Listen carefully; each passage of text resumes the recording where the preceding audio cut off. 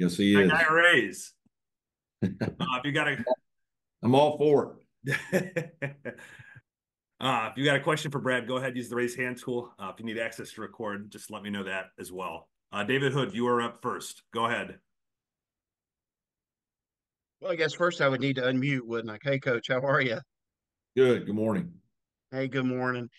Just two things. Number one, it would be obviously everybody knows, hey, that top four spot still kind of right there in play for you guys, but you can't focus on that. How do you as a coach, and is it easier with an older team like this to just kind of focus on one game at a time? Like it just like literally all we are focused on is Pitt right now. Yeah, I don't think it's.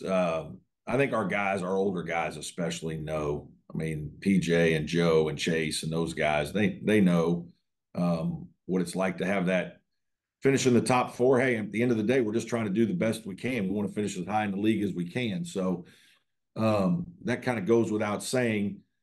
So yeah, I think your job as the coach is to just get your guys ready for the next week, next game. And we talk about that every Sunday, right? Sunday or Monday, whenever we get together. Here's our week. Here's our plan. Here's where we are. Here's what's happened, transpired in the last week. What have we learned from it, and how do we go forward accordingly? Obviously, Pitt playing great. Jeff's done a terrific job there, not just this year, but kind of resurrecting the program. I've coached against Jeff a long time, so have a lot of respect for him. And certainly our guys' full attention is going to be on Pitt. They're playing exceptionally well. And then that was going to be my next question. And watching them, maybe it's wrong on my part, but when I watch them, I see a scrappy team. Yeah. I see a team that's going to kind of fight you tooth and nail for loose ball rebound, that type of thing. Yeah, I think you just see a really tough-minded group, a group playing with a lot of urgency, very connected. Offensively, they moved Jalen Lowe to the point, sometime after our first game, and probably allowed Carrington a little more freedom to just be a scorer and just take some pressure off of them. Now they got two guys that are very good in the pick and roll consistently. Obviously, you've got a first-team all-conference guy in Henson. He and Joe Girard, there's some other really good shooters, but those guys shoot about as well as anybody, and with the kind of range that is unbelievable. And then defensively, as you mentioned, Federico and then the other big kid, those guys, Diaz, those guys are long, athletic, very good defensively. Just Jeff's got a really good group. He's recruited well. The pieces fit, and I think they're playing great basketball. Stephen Thompson, go ahead. Morning, Coach. You touched a little bit on how Pitt is different from that first meeting, but how are you guys different from that first game you played back in December against Pitt? Yeah, I don't know. We're a lot different, maybe a little. I think stylistically, we're still doing a lot of the same things. We were riding a very good wave at that time. Obviously, we've been knocked down a few more times, and so we've had to deal with some adversity. And proud of the way our guys have responded after some losses, some heartbreaking losses. I don't know. I'm hopeful that is going to harden us here down the stretch. But in terms of change of how we're playing or any of that stuff, we haven't done a lot different. We're still kind of who we are. Our bench guys, maybe have gotten a little more experience, so I'm hopeful that those guys are going to play well down the stretch. Thank you. Thank you. Jerry DePaula, go ahead. Good morning, Coach. I was just wondering what, in your view, what the ACC can do to prevent happenings like happened at the Wake Forest on Saturday from reoccurring. Yeah, I don't know. It's a hard one, right? I was asked about this after the game the other night.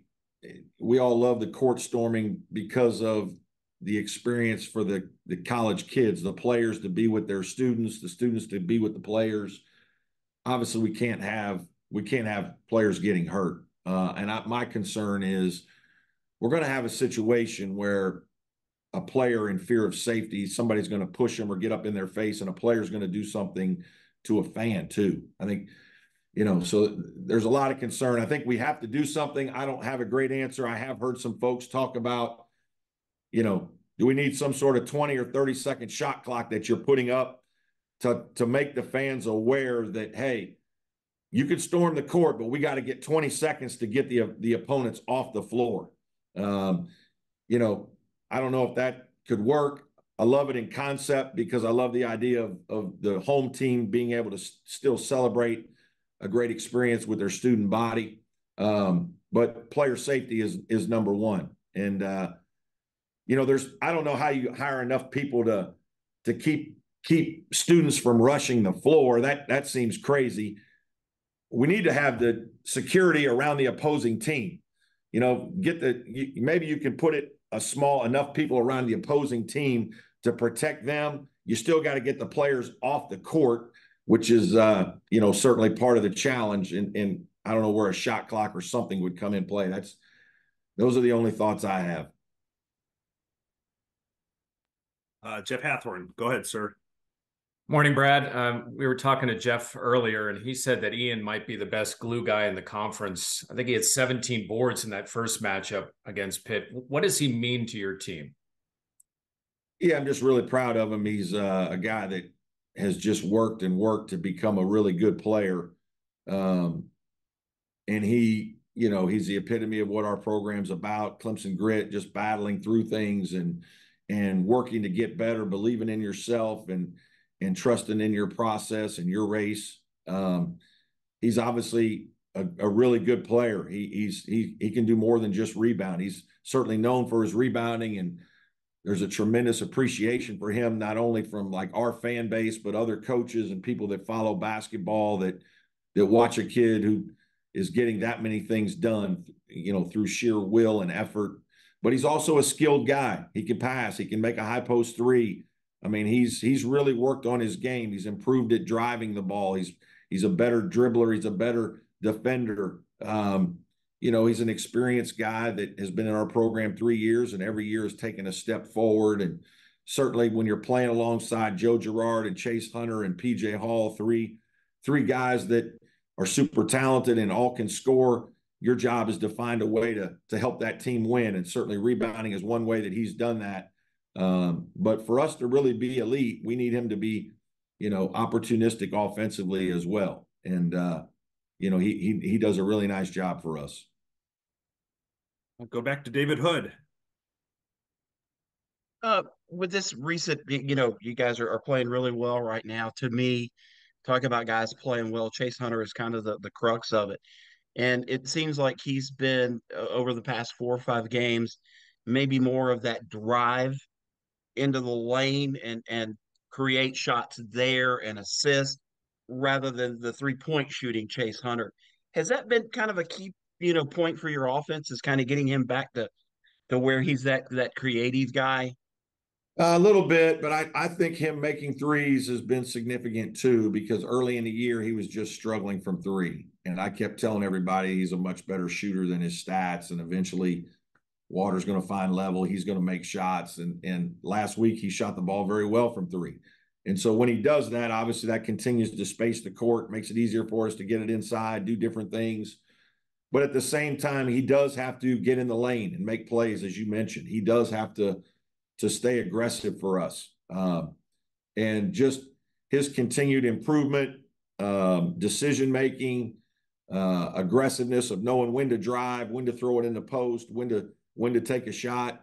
You know, he's a guy that's had to learn how to become a point guard over the last year and a half, and I think he's doing a really good job of it. And certainly his improved consistency, especially from the three, has helped our team tremendously here the last couple of weeks. How much did that do for his confidence Saturday there before the half, where he kind of does a little bit of a head fake, steps back, and then just calmly drains it? Yeah, I don't know if it was just that shot. I think his confidence has been building in the last several weeks. He's had a couple of games where he really shot it well. Miami late in the game, he made some big threes. He played great at Georgia Tech and had a great mix to his game, made some threes, got in the lane and scored. And certainly continued that, as you mentioned, with a really big time shot there at halftime. I think that's the second time this year that he's made a big time three right before the halftime buzzer for us. So I just think it's been a buildup of Chase's confidence, probably all coming together here in the last 2 to 3 weeks. Last question will come from David Teal. Brad, any good stories from Wilmington versus VCU and you and Jeff? Oh, wow. No, nothing. I don't have anything that's, we got along pretty well. He was a young coach. I was a young coach.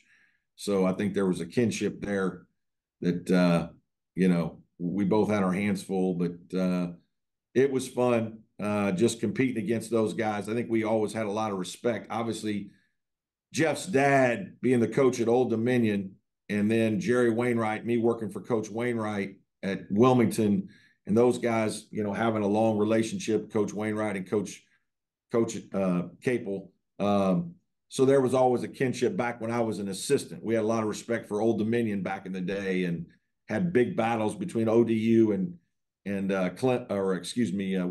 And then obviously Jeff takes over at VCU, and I get the job, and so there's a friendship that's been there a long time. It's based on respect and just being good guys, right? Just being the right kind of guy in the job, and the way you treat people and go about your business when you compete against each other.